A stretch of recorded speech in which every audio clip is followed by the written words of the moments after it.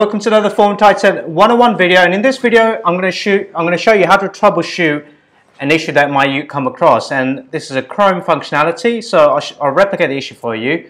If I click FT generate document, I click view and download, nothing's happening. And then if I click generate under action, it says your session has expired. This is normally the symptom, and I'll show you how to fix this issue.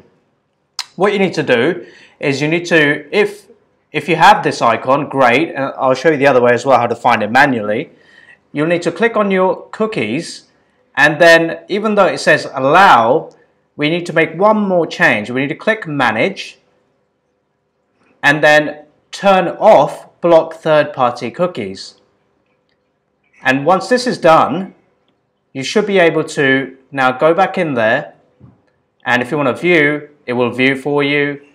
Or if you just want to run an action like generate, it will run that generate, and it won't give you that session expired issue anymore. And that's very, very easy to look. It all works. But let's go ahead and now turn this off again, or sorry, turn it on. And now I'm going to show you how to find this setting manually if you don't have manage blocked cookies there. So what you do in Chrome, you can type in Chrome // settings, and then / content and / cookies. Hit enter.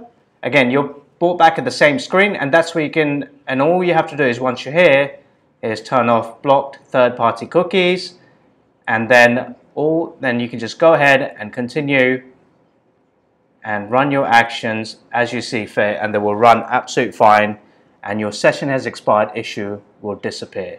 Thank you for watching this video.